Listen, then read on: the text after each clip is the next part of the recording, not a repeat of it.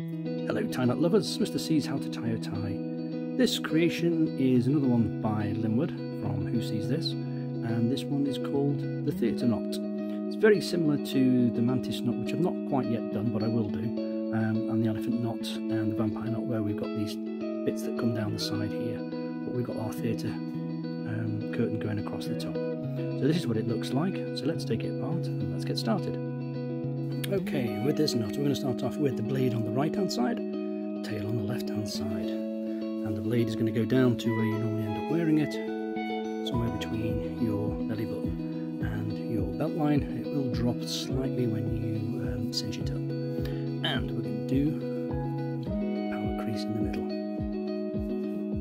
So fold it in half, fold it back on itself, and that'll give you a power crease in the middle, it says. I'm trying to get it done. There we go. Take my tail over the top, underneath, and it's going to come up, and it's going to go through and down to the left hand side. Then what we're going to do is we're going to twist it in half with the open side pointing out, and then folding in half, I'm going to go down, round underneath, out to the right, and then that's going to go down, and it's going to come back on itself on the right hand side, but keeping all this in half. So there we go.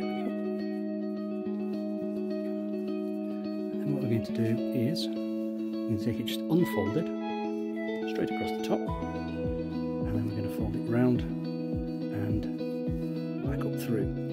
And it looks a little bit like the Mantis Knot or the Elephant Knot, where we've got these tusk bits coming down. And what we're going to do now is we're going to come back down through there, but I'm going to fold it in half again.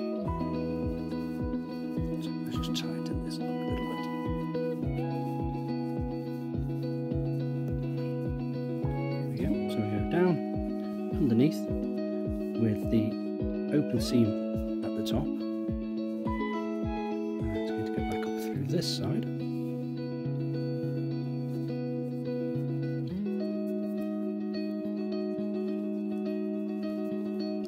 Tucks round and underneath the side collar, and if we drop our collar down and then we just cinch it up, and then what we do is just a little bit of adjusting, pull these down a little bit, so we have our two parts coming down, our theatre curtain going across the top, and there we have our theatre knot.